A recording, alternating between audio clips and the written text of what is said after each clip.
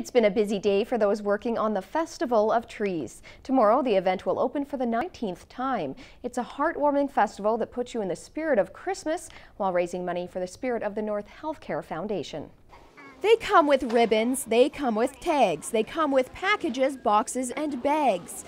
This year's Festival of Trees is something they've never done before. It has shoes, wine, tartan, and more. This theme is Whoville, so when you come, be ready for that. Bright colors, lots of fluorescent, and children, we have a special place for you at the workshops. Surrounded by Sesame Street toys, the Big Bird tree is something anyone can enjoy.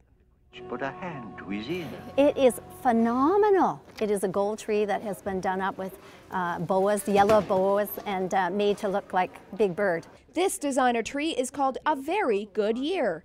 It's sure to provide someone with months of good cheer.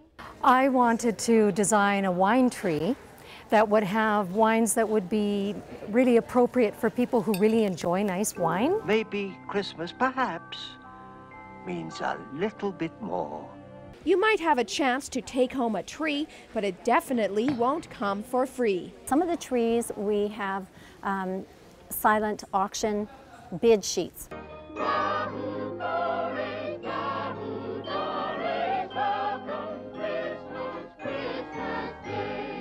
For the many volunteers, Christmas spirit comes alive this time of year. All around us we have volunteers from all over the community.